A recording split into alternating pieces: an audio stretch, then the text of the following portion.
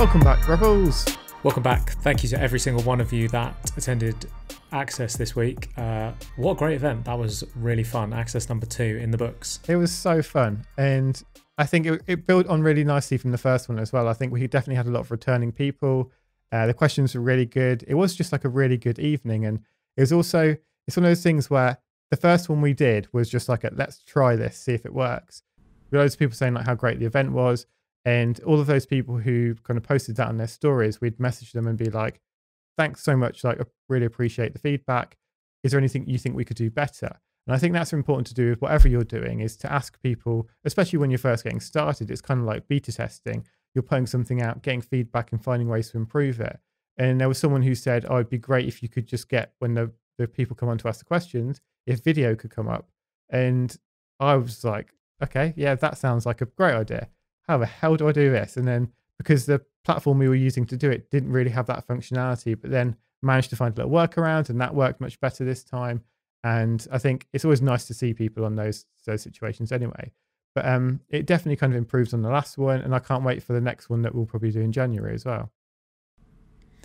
Yeah, definitely. Shout out to you for actively going and seeking criticism, actively going and asking people what could be improved. So that's kind of accepting that although we had a really good event, there's always something that could be improved. And I think most people hide from that and maybe wouldn't ask, what can I improve? Because they're scared of the answer. It's actually funny because we did that event on Tuesday. And when I got home, like my housemates were watching, like the High-Low, the podcast have just finished. That's kind of had the final episode. And they did a Christmas special that I think you paid for, and it was all like a charity event. And that was like basically the same as we did, but with just a ridiculously higher budget in a studio with actual kind of production crew there, with obviously like really high-end cameras and stuff filming it. They obviously had someone to flick between different cameras. So it kind of felt like a TV show. So it was funny, like doing our event and being like so pleased with it, and then going home and seeing like, wow, there's still actually so far we can go. And I think you could take that as being, oh, our event wasn't as special as it was in my head. But I took it as like, oh my God, this is so exciting because we can still push this further. And it's nice to be able to see where something can go, because I think unless you see it, you don't ever really think what's possible, especially like with a Zoom event or people working from home and watching things from home because they can't actually go to events now. So it actually makes me think there's even more excitement for the future because, yeah, I've now seen something that's possible that we haven't quite hit yet. So I'm like, cool, how can we push towards that level? Yeah, we're always talking about comparison and how it can be the thief of joy, but it also can be really useful if you're going to use that to spur you on. And it's really funny. You mentioned to me the other day that you'd gone back and looked at some of the podcasts that we'd recorded in our old studio, and how budget it looked. And those are up on YouTube. And it's so interesting. It's like they did deliver value, so they still get views and people are still listening to those. Like people go back and listen to our old back catalogue all the time. And I think we are improving and we are getting better, but it's a really good example of what we say to people of like, everyone's waiting until they're perfect before they release something. But if you can release it at the stage where you're good enough, then you can then build on top of that and you can just get better and better. So there's almost like a magic step of at some point you're going to get to this stage where, okay, now this is ready for the world. Yeah. I can release this out into the world. I can improve on it. I can dissect it. I can put it back together again. But it is ready for eyes. It is ready for consumption. I think that level of when it's ready for consumption is generally probably 3 steps before whenever people actually release it for consumption, because there's always that little barrier in your head of like, oh, this isn't good enough yet, because you're so involved in it and you've been watching all these different things to get inspiration, your standard is so high. But I think it's so worth just putting out. Yeah. So as you were saying there, I was going through like an old hard drive the other day and came across loads of our like really early recordings. Bear in mind, this was only like a couple of years ago. And I remember like when we had like our first little studio set up, I remember like getting a light in there and I'm being like, oh my God, this looks amazing. Like we had a couple of proper cameras to record it. And I was like, oh my God, this is like, it's so professional. It's so amazing. And then watching back on them now and being like, oh my God, that was so not amazing. Like we've come so far since where we were. And like, I think it's so much is a learning curve. Like if we hadn't have started then and we'd have waited till we got to a stage when it was perfect, then we wouldn't have put any videos out over the past like year. We would have still been in this stage of like, oh, well, it's not as good as, I was going to say not as good as Joe Rogan, but his new studio is awful. So nothing different to really. It is, isn't it? Yeah. But it is that just like starting, because you learn so much by actually getting out and doing it. And also using comparison in a really positive way of being like, well, there's somewhere for me to grow. And I think if there wasn't kind of chance to have room to grow, then it becomes a bit more of like a trial and error kind of situation where you had to try it out. Does it work? No, go try again. And it's just a bit harder. Whereas I think comparison can be so useful when you can see someone who's already done it and you're like, well, that looks good. They've done that. I wonder how they did that. And then just try and replicate that. So you learn the ways that they did it.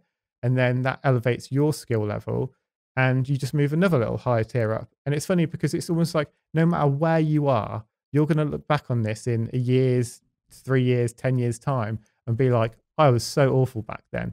But I think that's always going to happen. And there's always going to be that you're getting better, looking back on yourself and thinking, I'm better than that person who I used to be. And I think that's what's so exciting about life is the fact that you know you're never going to be your best. There's always something more to push towards. Yeah, I always say that published is better than perfect. And I don't want to use getting perfect as an excuse because I know we'll never get there. So it means that the content won't actually go out. And it's the same with my paintings and same if I write anything, it's exactly the same. It's that growing that you mentioned. It's that growth that is, for me, like that's everything. That's 100%. What it's about for me. It's like we do this every single week, so we can't see week on week that we've grown and we've got better. But I can see that in the past year we have got better. In the past 2 years we have got better. It's such a strange thing because when you're in it, when you're in your craft, when you're in your creative practice, you can't see the improvements. But they incrementally, just by you doing the same thing each day, you are improving even if you know it or not. And it's very funny when I look at a painting that I think is the pinnacle of my success and I'm like, that's the best thing I've ever painted. I will never ever be able to reach that high standard ever again because it's just too good. I'll never be that good again. And then in 3 years time I look back on that painting, that's when I go, oh wow, that's not as good as I thought it was. And I can see all of the mistakes and I'm like, I'm much better now. I'm glad I'm not that person that I was 3 years ago. And that's just the juice. That's just like the exciting part of life, is doing these things consistently, getting better and better. And I mean, I hope that I never get to perfect, because when you get to perfect, then what? Like you're there. There's nothing else to do. There's no growth. There's no improvement. Yeah. And it's the growth and improvement that I enjoy. I think that's what we talk about so often, is just like loving the process. And that's what that is, isn't it? It's like loving the development, loving getting better, loving being able to look back and think, wow, I have improved here. And I suppose that's another way where you could use comparison in a really positive way, is by comparing yourself to your previous self and thinking, like, how have I improved? What have I done better here? And like really taking something from that and being proud of yourself. I think that's what a lot of it comes down to, is being able to look back and being proud of where you've come. Because I think that's a real sense of achievement. And that kind of comes down to that when there's like those two sides of happiness, the kind of like quick, fast happiness, and then the one that's a real grind, and it means a lot more to you.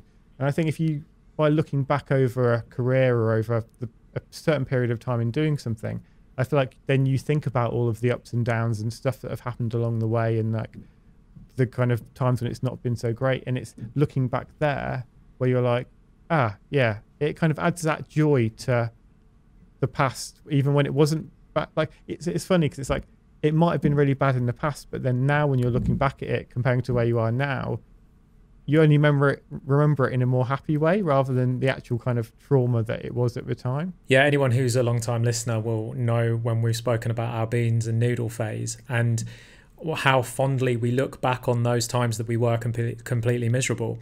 And so to anyone that's listening to this right now that is in that really beginning growing stage, or like you're 1 or 2 years into your business and you're like, I don't know what I'm doing. It's like you will look back on those times with the fondest memories. And to think once you've made it, when you look back on those, it's like it's so like the more adversity that you can have, the more confident you'll feel coming out of it, because you'll be like, okay, here's the thing that I've got, but also to get there, I went through this, I went through this, I went through this, and it's just like, that's amazing.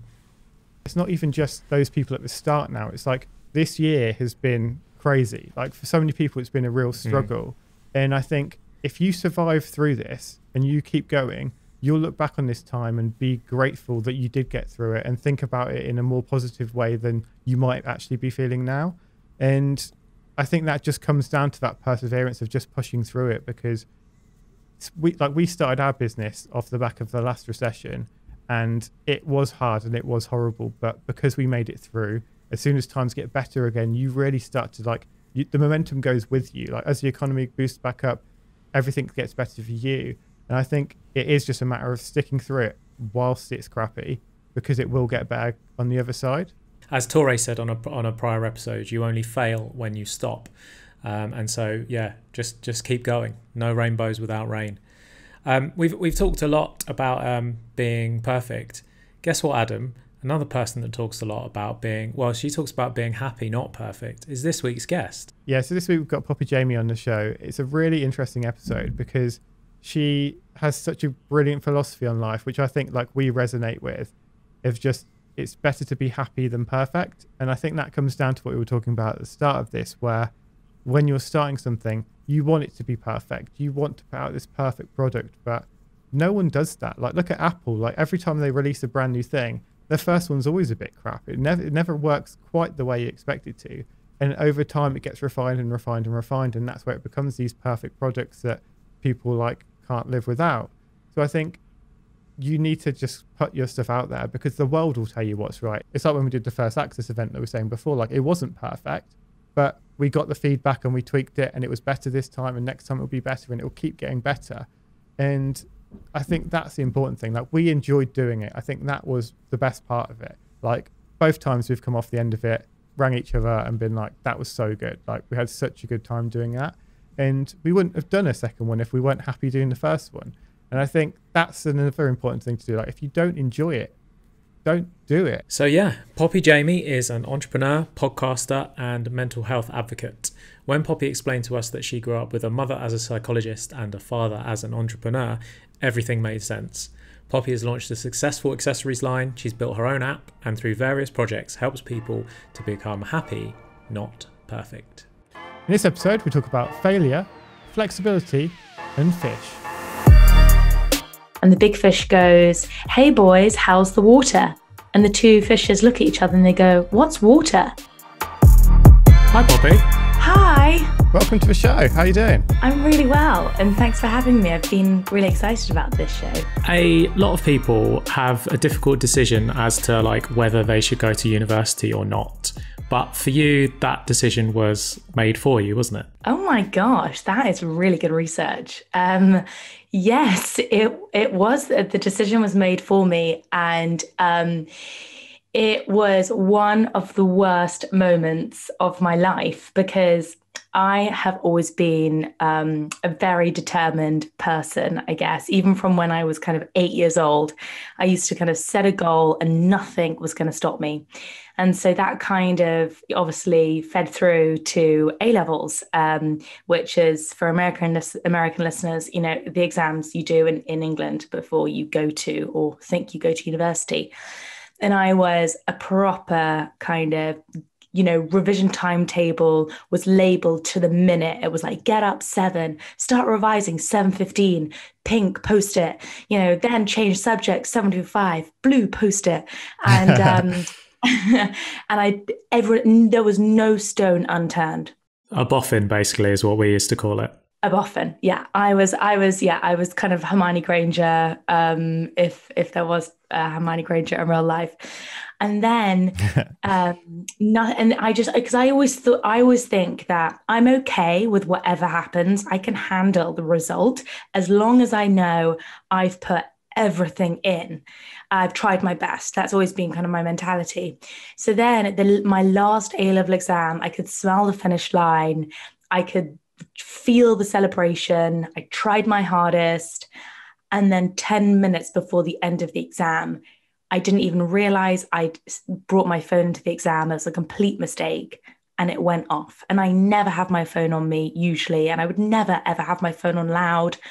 And it rang out this exam hall. And within 5 minutes, I'd been disqualified from my A level, which meant that I left university essentially with two exams, not three. And obviously failed getting into university. And at that moment in time, when this was the only thing that mattered in my life, it was literally like the world was over. But it was the best thing that ever happened to me. Exactly. See, that's the kicker. And at that time, how did you feel and how did you cope with that? Well, actually, I had zero coping strategies. I cried a lot. I mean, I was hysterical, I remember. And I spent that summer in what I remember is just a complete deep haze of depression, because all my hope for the future had gone. And I talk about it now and I think to myself, God, how small, because everything's relative, right? Everything we've done since. And I'm sure so many people have experienced much, much kind of greater trauma. But I think it was a great lesson that everything is relative. And if you care about something, it can really have an impact on you, regardless of how ridiculous you think that is. And at the time, this was the most important thing in my life. So when it's taken away from you, I was completely, I felt like I was going nowhere when everybody else was going to achieve their dreams, trotting off to university or going on gap years, whatever they decided to do. I was the girl that was lost and hopeless. But it was the most amazing thing for like building mental resilience. And I think adversity does that to you. It's like I've yet to meet someone that said, I wish I hadn't gone through that terrible time. Yeah. So what did you do? What was the next steps after you've had a good cry? Then you picked yourself up. What's step 2? So I got a job. I decided. So I grew up in the countryside, just outside Leamington Spa in the Midlands, for anyone who knows.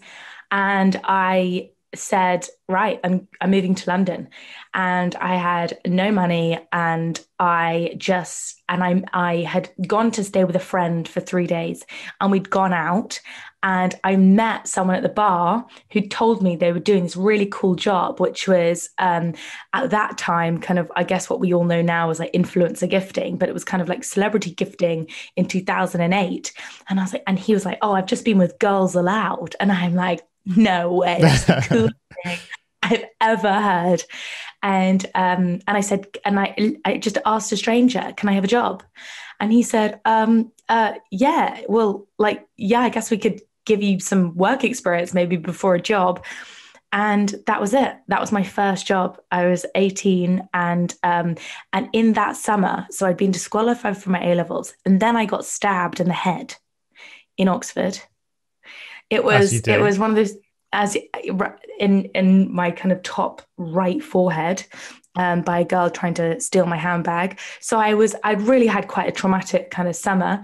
And then a week later, I went to my interview and I started there, and I never left London until I moved to America 4 years later. But my first job was when I was 16, but pretty much from the day I left school, I've been working. Have you always been that person kind of confident enough to just go up to someone and say, can I have a job? Because I feel like that's quite a brave thing to do. I think in a way I had nothing to lose. It's like I knew I didn't get a job, I was not going to be able to move to London. I wouldn't have any money. And it wasn't even a thing of, do I have confidence or not? I didn't even have the luxury, I guess, to go, do I have confidence to say this? It was like survival. It was like, I need to make this work in the next 3 days. Otherwise, I'm going to be living with my parents, in my eyes, till I was 40. And so it was kind of almost maybe, it was out of just sheer need, rather than I didn't even have time to get into my head about it, because it was like, I need to get out. And this is a route too. There's something to be said for kind of that mentality of like, just going out to get it. Because if I said to you like, okay, well, you've got to do this by next week, otherwise you'll be homeless, you would you would act in a completely different way to how you would normally act in that week. And I think there's definitely like a bravery that comes from kind of need and kind of like that desire to like, well, if I don't do this, things are just over. And I think people kind of sometimes fall back into that kind of comfort of just, oh, well, things will just happen. I'll just keep going along. But to have that mindset of, I'm going to go out and get this, like it's the last thing I'll ever do, can be really, really powerful. I completely agree. I think that, and sometimes I actually use that as a tool to like get me motivated. And I can't say this is always helpful, because sometimes I think it can lead to putting too much pressure on yourself, which has its massive faults, as I know, and I can tell you about that. But yeah, sometimes when I'm really kind of low on energy or low on motivation, I kind of try to take myself back to that point where I go, well, if you don't do this, if you don't just make the effort and just push through, then I psych myself out. I'm like, well, all these terrible things will happen. And look, I'm not saying that is a good tool to use all the time, because I think it does create unnecessary pressure. But if you are in that kind of malaise and like we always have those moments, all those weeks even, it's just really difficult to get yourself to do anything or focus. It is quite a good tool just to, give you a kickstart. I suppose it's almost like reframing what you need to do into like giving your own personal deadlines on stuff. Because if you say like, oh, this is going to happen in the next year, then you'll kind of like slowly you'll slowly do it. But I think by saying, well, what would this look like if I had to do this within 6 months, in 2 weeks? What would I do to do that?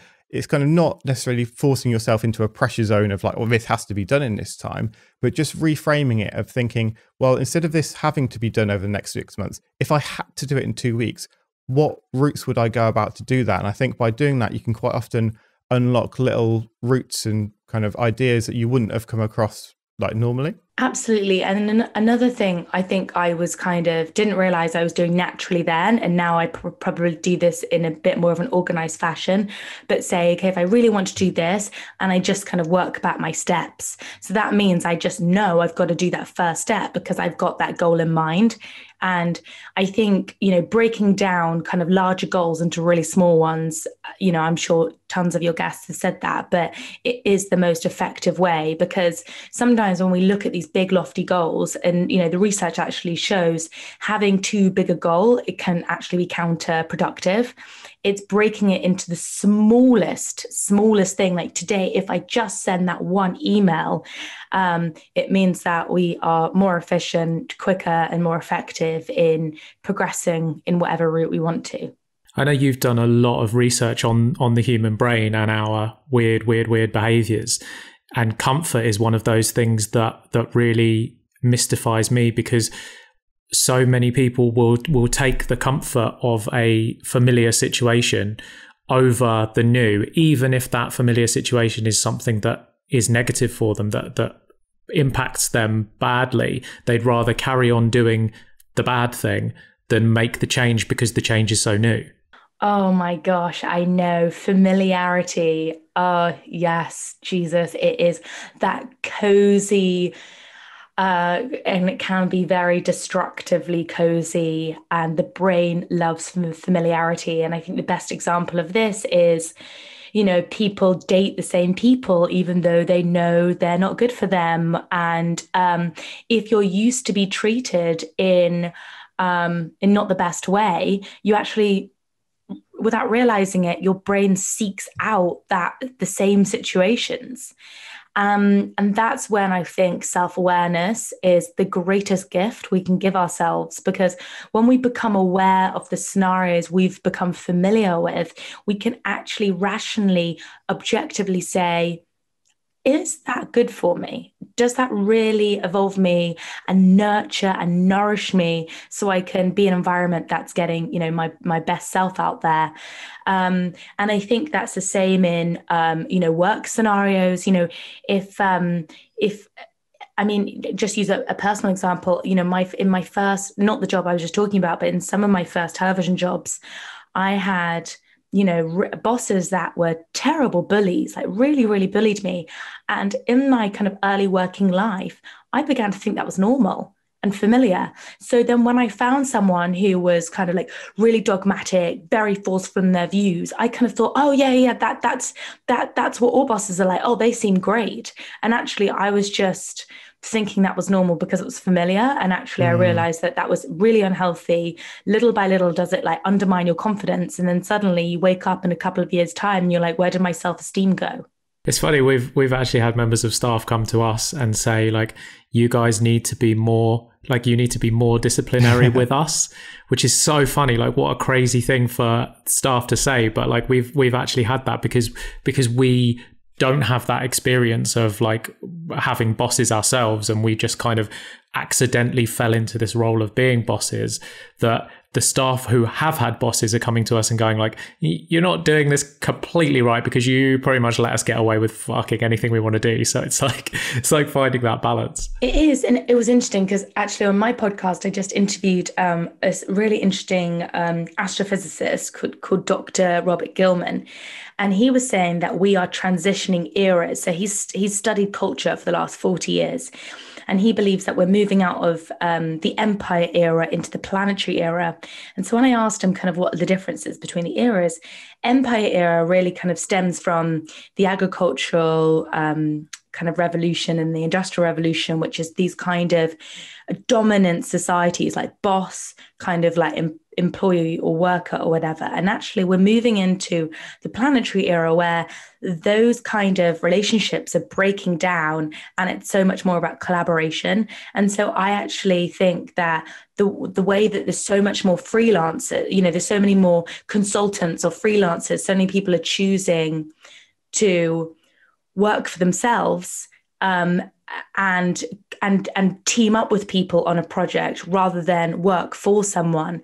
And I think that's a really interesting kind of pivot and something that wasn't so common even 10 years ago. I mean, it's definitely been the last 5 years, people have been able to set up their own businesses and make it work for them. So I'm kind of in favor of you guys, being bosses in the way that you just said you are being, because actually it then becomes the individual to be giving their own discipline. It's like taking responsibility and accountability for ourselves and not kind of wanting our bosses to almost be our nannies. Yeah, I think society works in a way that is very reactionary. And I think what we probably find there is the fact that people are reacting to the current situation of there being these bosses in this industrial revolution style way. And we're like, I don't like that. So I'm going to go away from that and then start being freelance. So I imagine, what will happen more in the future is people will go away, be separate, and then be like, oh, actually, let's come back together. And I think that's where, as bosses, we act in that way because we've never worked in those other environments. So we're just a bunch of individuals who've come together and formed something the way that we want it to be formed. So I hope that will be the case. And I can see the way it's going now with a lot more people going into freelance and going separate, that'll all come back together, and then that'll probably break down in the future and everyone will go separate again. But there'll be this kind of like fluctuation like you see a lot of different times. Yeah, but do you think, I just don't think we're ever going to go back to where we were before in these kind of like maybe like power struggles. And what this, for example, this kind of astrophysicist was saying, that actually the greatest skill we can all have moving into the future is being a harmonizer, being someone that like harmonizes relationships. And I think that's what we all crave from our working life, right? Is this harmony, is this, kind of a creative expression. And you can have creative expression if you're in, you don't have to be in the creative field to have creative expression in your work. But I do think that we are completely redefining what it means to work. And it's not this kind of like, oh, handcuff me, I'm going to a job, but I get to express myself, I get to evolve myself, I get to grow and challenge myself. In 100 years or 50 years time, I believe that we'll then finally realize the actual impact that the internet has had on everything that we do, life, work, and just the dissemination of knowledge. And as we do move into this sort of new era of how work is done, that will permeate into the internet so that those experiences that you had with bad bosses, people will have that red flag straight away because they won't because they'll know from the internet, like, this is not how things are, even if it is their first job. Whereas if you look at even The Office, I mean, so when The Office was first set up, that would be like 2004, something like that. They probably dropped that show. And so really, like, early days of the internet, there's not even many internet references within the show. And it was a parody, but like, there's so much truth in that. There's like, Michael Scott we can see bosses, people that we know, like, just that weird character that he is. That's why the show works so well, is because everyone knew a Michael Scott. Relatable, yeah. And so, but as we, like, I think we'll move away completely from that, just because the internet will do this amazing job of educating us all of, like, what's okay and what's not. Tell me if this is not true, but like, it strikes me that you're not afraid to fail. And if that is true, then where does that come from? Am I not? Yeah, I don't think I am afraid to fail, because I think I've failed so many times. And I've just continually failed from honestly as young as I can remember. And my parents, I think this really actually testament to my parents. My mum's a psychotherapist and my dad is an entrepreneur. And so we grew up in really kind of quite a lot of like financial instability, thinking that my dad's business was going to fail like every year. And then, so we were always kind of, I guess, not afraid, nothing, it wasn't very comfortable. So as a consequence, I think we learned that that's okay. And we'll get through it. And it was always this, we learn, and it was ingrained in us that there is no such thing as failure, I guess. Like, we'll always work through it, and life is always going to give you twists and turns. And my mum is really a huge advocate of failing. She, it was always encouraging us to go for everything, and also never really expecting to win. So I think it was the focus was always on put as much energy as you possibly can into something, and the result is meaningless. And that was what we kind of like grew up to learn. And so, I mean, I was always the person that never really got picked for the team. I was always reserve, which is the worst, because you got brought along to the matches, but you just weren't always put on the pitch. So, when you're perpetually reserve, and you're on for the last 5 minutes of the game as like the pity 5 minutes, just for traveling like 3 hours to go to a, do you know what I mean? But it's perspective, isn't it? It's like, you go back to the A-level story, and it's like, as soon as you realise that wasn't the end of the world, then that's what you mentioned the word earlier, resilience. It's the more resilience you have, the less the failures are even a consideration. Yeah, and also I think it's failure in my eyes is wrongly placing the focus, because it's on like, and look, we always say it's about the journey, not the result, and that feels like very cliche, but when you really break down what does failure mean, you break it down, but what does it mean for you? Usually it's actually touching upon a sensitive bone that lies way deep in your psyche. Like, what does winning actually mean to me? Does it mean validation? Does it mean acceptance? Does it mean that I can start validating myself? Or why are we not validating ourselves to begin with? Why are we not complete right now? Why do we need that thing external to us to make us complete? And so when we start to like really explore what failure means, we suddenly realize that nothing really matters aside from like how we're feeling right now within ourselves and what we need right now to make ourselves feel complete. It's really interesting, because what you were saying there, especially about building resilience, and like, obviously a lot of things that happened to you when you were younger built resilience for you. And I'm just thinking, like, for the people who didn't have that kind of resilience growing up because things didn't happen, how can you build resilience? And I think that just comes down to, like, you need resilience, so you're going to need to fail. And I think that's why it's important to fail, because without failing, you're not going to get the resilience. And if you're not putting yourselves in the situations where you can fail, it means you're not going to build resilience in the long term. So I think, yeah, that comes down to why it is so important to not be afraid of failing, because you can't build resilience without it. I think that's why like martial arts is so popular, because it's it's one of those things where you put yourself in this completely foreign situation, and then you work your way out of these holes, and there's always someone better than you. So you always have this continual like failing, tap out, start again. Absolutely. And I think it is, face your fear. Like every anxiety that we have can always be overcome when we face and walk into it. And that's the thing where it feels, again, if you put your hand on the fire, you learn to obviously, take your hand off the fire. And I think sometimes we've learned to move away from our anxiety or move away from our fear because it feels scorching at times. It's uncomfortable.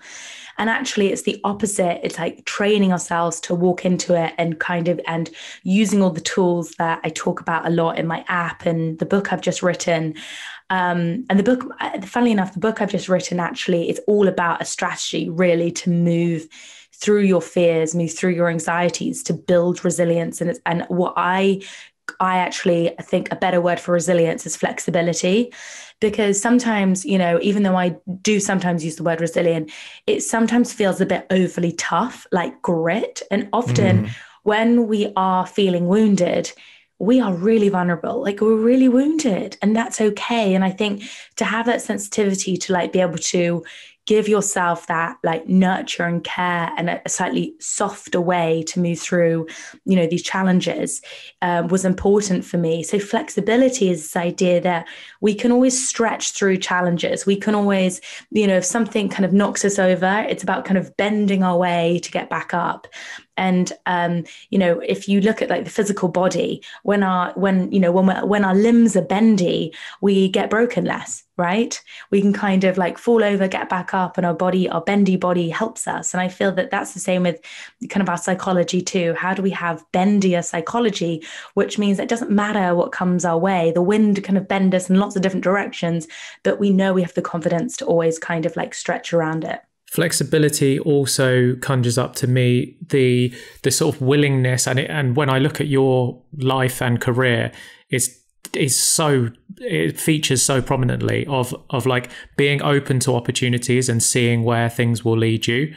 And so, for example, the man on a park bench who just mentioned something to you and then completely changed the trajectory of what you were going to do. I am a huge believer in serendipity. And I just read a book actually called Serendipity by Dika Begg. And it's a book that was written 20 years ago. And it's about us waking up to the small little signs that happen in our life and taking those tiny little windows of opportunity. And that to me was talking to the guy at the bar when I'd just been, inverted commas, 18, my life was over. But it was like those small windows. And I believe we all get given equal amounts of small windows of opportunity, and the ones that have trained themselves to be looking out for them. So for example, like a little window of opportunity was, I'm on Instagram. I saw one of my friends, like the wonderful and talented Emma Gannon. She'd just done a shoot with you, Adam. And suddenly I was like, oh my God, really love his style. That's really cool photography. Messaged him, obviously didn't know if he was going to reply, didn't know like any of it. But obviously he replied, we did the shoot, and now we're doing this chat. But it was these small, tiny things, and they present in the smallest of instances. So the reason why I got my first television job in LA, working for MTV, was because I started talking to the person next to me on a train going down to Devon. And it was like, a random train journey, Sunday morning. I think we were both quite hungover. I was with my housemate at the time, and we just got chatting to the girl next to us on this kind of table seat. And she turned out to be a producer at MTV in LA. And I was like, oh my God, no way, I'm a TV presenter here. I'm coming to LA in a month's time to do this job. And she gave me her card and she was like, email me. And then from that, I got my first job in America. And that was from meeting a random person on a train. How do you, for someone, because I feel like there's, to be successful in that, then it all comes down to being able to spot those windows of opportunity. And I imagine there'll be a lot of people who just don't spot them. Like, what is it that you can do to be able to get better at spotting those opportunities? Great question. This is in my book in the last chapter when it's about creating a flexible future. And what's so fascinating is I have named it future bias. And the reason why I've called it future bias is because it is based on the concept of confirmation bias that science has proven we all have. And confirmation bias is basically our brain is being fed so much information. So we have kind of almost like we've trained our brain to alert us to the really critical things that are interesting and relevant information to us. A basic example is you've just bought your first car and suddenly you notice, and it's red, and suddenly you notice loads of red cars on the road. Before you bought that car, you weren't noticing any cars on the road because it wasn't relevant information to you. You weren't a driver. And suddenly you've just got this car, it's red, and you're noticing, oh my God, everybody has a red car. It's like the coolest thing to have a red car. But it's just because our brain has now created a new file that says red cars are important. So this happens in every aspect of our life. People that have bought the same clothes as you, that becomes relevant, or, small things, and actually slightly deeper things like, everybody, it depends what your view on the world is. Everybody wants to fuck me over. Well, that means that you will go around trying to find evidence. Your confirmation bias is set to everyone's trying to fuck me over. So let's look around every situation I'm in. Who's trying to fuck me over? Who's trying to undermine me? And so we've got to be really careful and really dig deep and really ask ourselves, what are our core beliefs? And we all get, instilled core beliefs from when we were little, obviously, whoever was in our environment, from school, parents, family, friends, whatever, but obviously later in life. But the most brilliant thing about the brain, and this is the reason why I've dedicated my life to studying it, is the fact we can change it. We can change our filters. We can change what our brain tells us to look out for. And so one of these things is called the future bias. So how can you prime your brain to look out for opportunities that are going to help you towards your goals and values in life? And this is when I'm a huge advocate for getting a prick stick out and doing vision boards and stuff like that, because as much as, the manifesting movement can create an eye roll now and again, actually the science behind really writing down, and I'm not sure when this podcast episode is coming out, but for example, a great time to do it is before a new year, right? But you've got all that new energy. We're going into 2021. It's going to be different. Loads of exciting newness, changes happening. Well, what do you want to achieve from this year? And it is as basic as getting some pictures, writing it down, journaling, and really going through, kind of like one by one what you want to do. So what you do is you actually tell your brain, all of these goals on my list, they are very relevant to me. So then it goes into your subconscious, which is your kind of watchtower. And then you're walking through life and suddenly your subconscious, without your conscious brain even realizing, brings up to the front of your mind, hold on a minute, did you just see that advert? They're looking for XYZ. And suddenly you're like, boom, boom, boom, goal list, relevant information, opportunity. And it just then takes you to take the action, to take that nugget that your subconscious has cleverly brought to the top of your mind to go and reach out and do something about it. And when you're putting together these vision boards, how important is it to set like realistic goals compared to things that are just like ridiculous? So for example, if someone was like, I want to live in a castle, and just putting all these like, I want to be a millionaire, and putting all these just like huge goals in there compared to ones that are achievable within a short period of time? I think both. I think it's having your 10-year goals and then your 5-year goals and your 1-year goals. So 10-year goals. And also, this is why I call it the flexible future. Because, for example, it sounds ridiculous, but when I was little, for example, I was like, I really want a pony. I never got a pony, but one time, my friend got a pony and I got to look after that pony for the whole summer. Well, arguably, I manifested that. It wasn't mine. Like, I think our goals can come they can come in different packages. And that's what I think makes life fun, because you can be like, okay, this was part of the package I asked for, and it's still pretty great. So if I want to live in a castle and then suddenly you get a job, like, I don't know, doing something with a castle, you're like, ooh, I'm one step there. So I think I think that's why I call it like flexible goals, because I think it's really important to have those huge goals, because life works in mysterious ways. And I also think that sometimes we can get quite deflated and feel disappointed when things don't feel like they're happening quick enough. I'm working so hard. Why is that not done yet? And actually, I think life is like snakes and ladders. Sometimes, some people have got, they've got a ladder and they're like, 8 steps ahead, and we're like, oh God.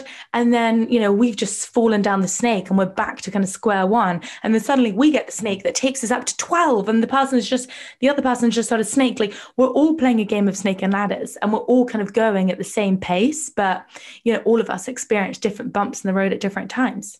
Because you said the word core belief. So this is who I believe I am at my very core. If I believe that I am a negative person, I don't like other people, that everyone is out to fuck me over, it must be more than just a mood board, right? I'm guessing this is like a slow process that takes years or a long time to recover from. I think that going back to kind of what I said, self-awareness is the greatest gift we can give ourselves. All of us have got faulty core beliefs. And in my book, I write about the faulty core beliefs that drove me into kind of a mental health crisis. So all of us, doesn't matter who we are, will have micro and macro traumas and faulty belief systems, like I'm not good enough. I mean, that's a huge one. I'm not worthy of that. Deep down, even if we don't want to admit it, we're not going for things because we think that, we're not like good enough for it. As I repeated that again, because it's just such a huge one. So, I mean, I've met very few people that think they're good enough. It's, I think our world has told each and every one of us that we're not good enough for so many years that it is pretty difficult to completely decondition. And that's what we're really talking about here. We're talking about a reprogramming, a deconditioning. I'm not sure if you guys are, David Foster Wallace was this great writer, American writer, and he gave a commencement speech. And it starts off talking about these 2 fishes, and they're swimming along, and they meet this big fish, and the big fish goes, "Hey boys, how's the water?" And the 2 fishes look at each other and they go, "What's water?" And water is the culture, water is culture, something that we all swim in, something that none of us can be unaffected by. And I think our culture has been kind of one of the worst things for all of our mental health, in kind of telling us, and reinforcing negative core beliefs. So it is a complete life work, it's almost kind of like digging up your garden and sowing good seeds. But our beliefs are seeds, and whatever seeds we sow grow. And that goes into our confirmation grows them. So I think it's discipline to constantly question yourself. Is this true? And that's one of the steps in this strategy I put out in this book I've written, is curiosity, having curiosity about your core beliefs. We may have a life of having this kind of vulnerability that we don't think we're enough, for example. That's definitely like one for me.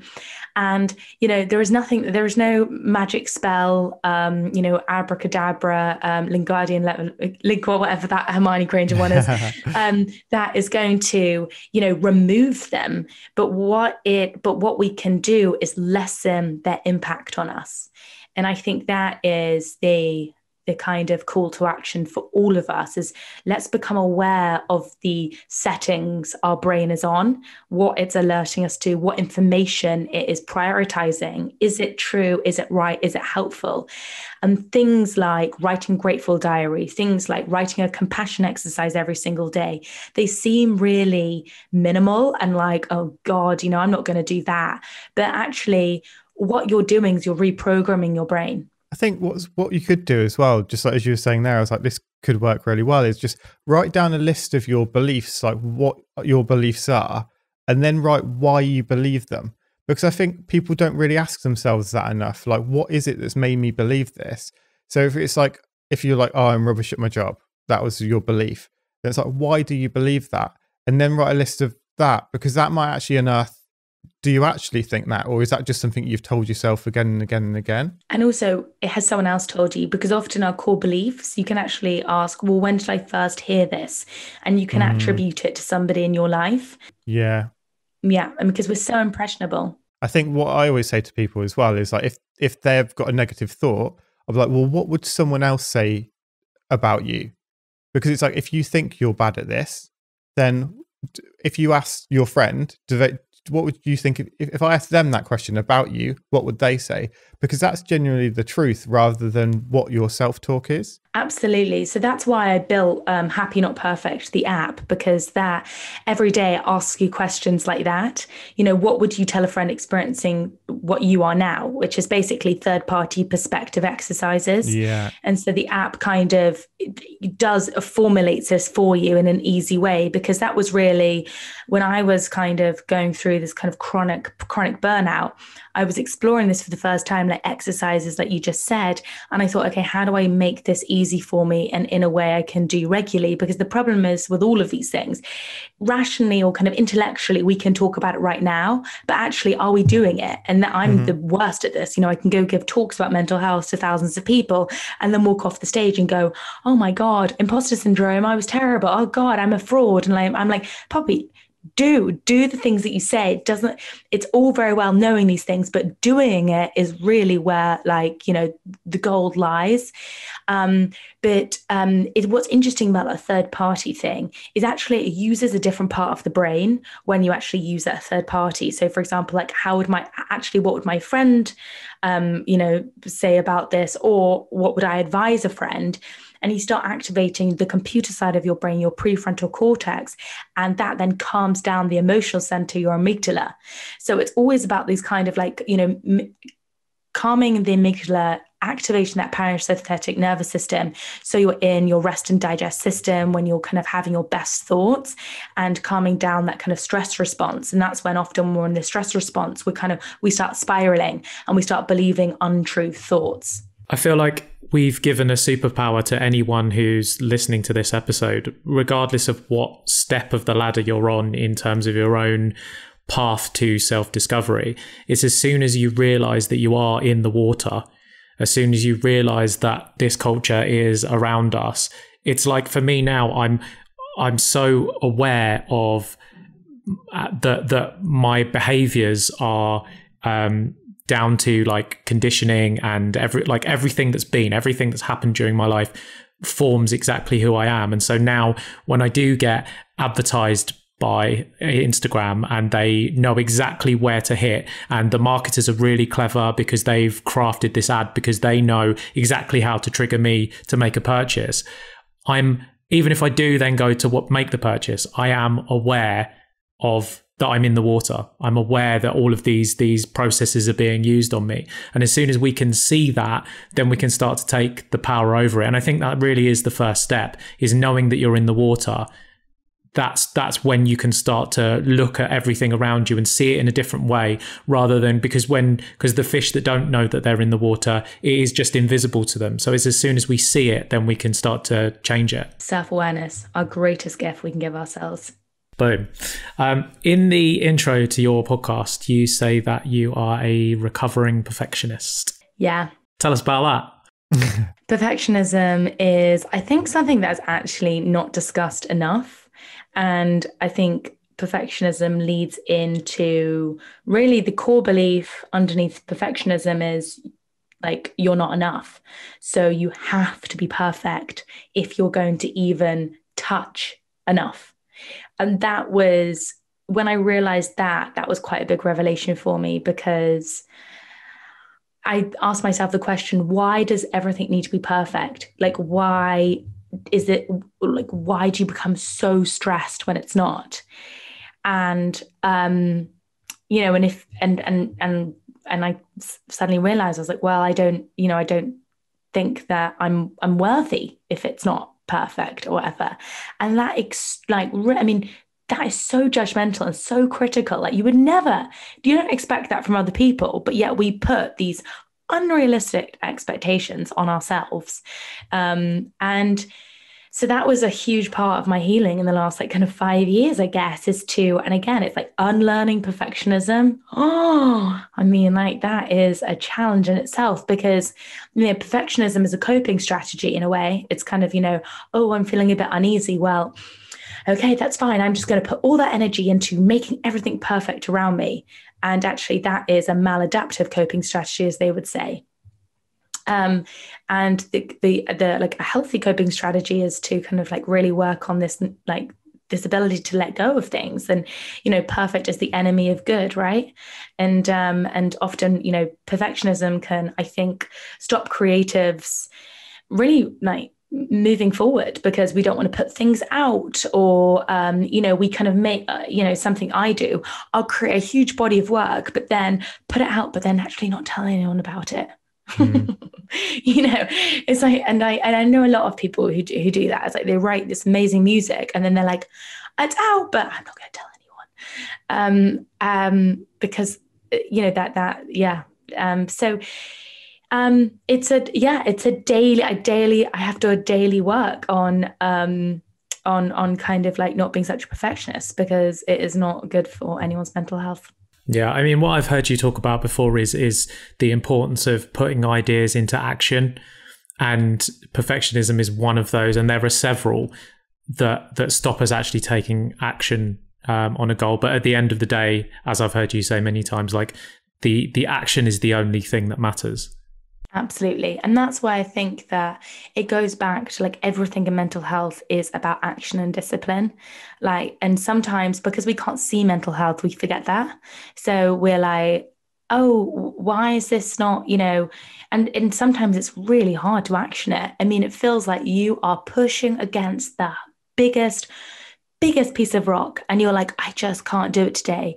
And that is when you've got to like use all your strength to force yourself through to just do something tiny. And that could be just getting yourself out of bed and going for a 5-minute walk, or that could be like really stopping yourself when you're in the moment of kind of a perfectionist angst and saying, no, I'm going to allow this, and I'm okay. This is, and separating, for example, for me, like it's separating myself from my work, because I think the thing that really got caught up on me when I was building my first company, Happy Not Perfect, I associated myself so much with my work that if the app wasn't perfect, that meant I was a failure. And actually, if anyone's built technology, you realize it fucks up the entire time. So if you're putting your identity inside something that like commonly has bugs, and even the greatest apps have bugs, then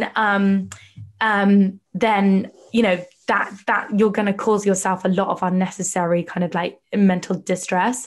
But actually, someone gave me a great metaphor that like, if you take the best apps, I don't know, and I'm sure people would disagree with me that this is a great app, but it is a great app in terms of like it's been very successful. But Uber, think how many times we have to update our app, or think about all the apps that tells us update. I'm like, actually, why don't we take some inspiration from these apps that we're always updating to understand that we as human beings are always in a process of updating, and always, and I thought that was a lovely metaphor when I heard it, because I thought, yeah, like we often kind of have this understanding that, or we have this belief that we should be these like kind of perfectly formed things, and actually like we're always just updating. I'm going to go and download my new software. Exactly. This was so cool. I think let's do it again when the book's out, and we'll read the book and we'll have a dive into the book. People can pre-order it, can't they? Currently. Yes, people can pre-order it, and I'm going to be launching like a few kind of like competitions and things like that. So if anyone pre-orders it, send me their pre-order, and you'll kind of have access to loads of different pre-events I'm going to do, and I've got some exciting things in store. So yes, that would be amazing. Become part of the pre-order club. Where can they do that? So if you go to my Instagram, it's just in the link in my bio, which is probably the easiest thing, or you can just search Amazon or Waterstones or Barnes & Noble or anywhere you buy your books. And it's just type in Happy Not Perfect. What's your Instagram? It is Poppy Jamie, POPPYJAMIE. Amazing. Brilliant. Thank you so much. Oh, I'm so pleased. Thank you so much for having me. This has been so fun.